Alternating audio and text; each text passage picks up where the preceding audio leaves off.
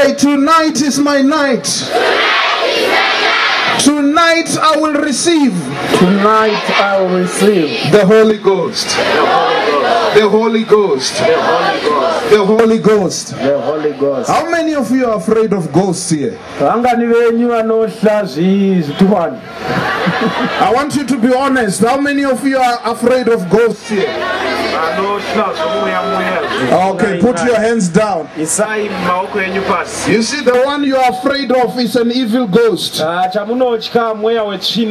Tonight I want to introduce the greater ghost.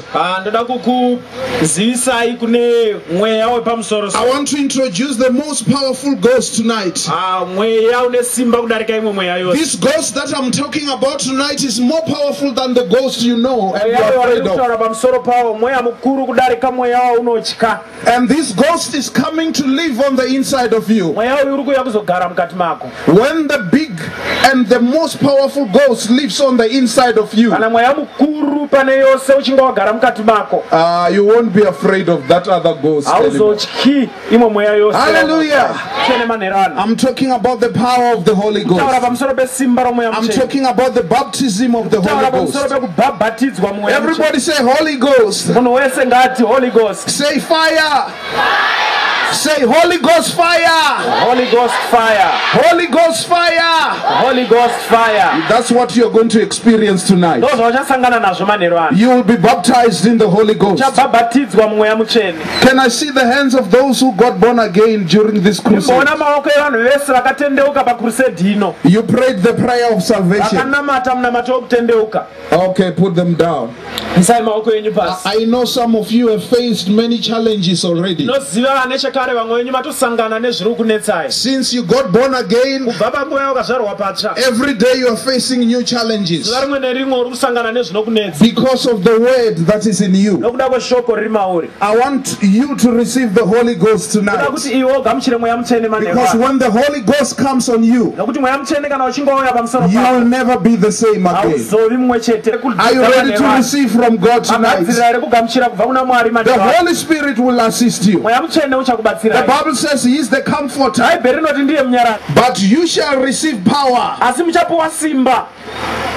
after the Holy Ghost is come upon you, and you shall be my witnesses unto me both in Jerusalem and in all Judea and in Samaria and into the uttermost parts of the world. The Bible says you will receive power. Somebody say power. Say Holy Ghost power. Holy Ghost power. Say Holy Ghost power. Holy Ghost power. How many of you are afraid of witches and wizards? I am giving those witches in your area an ultimatum today. From tonight onwards, you will not be afraid of those witches and wizards. Those witches and wizards will never trouble you again, because the greatest ghost is coming into your life. The one who has more power than witches and wizards. All witches and wizards, they know him.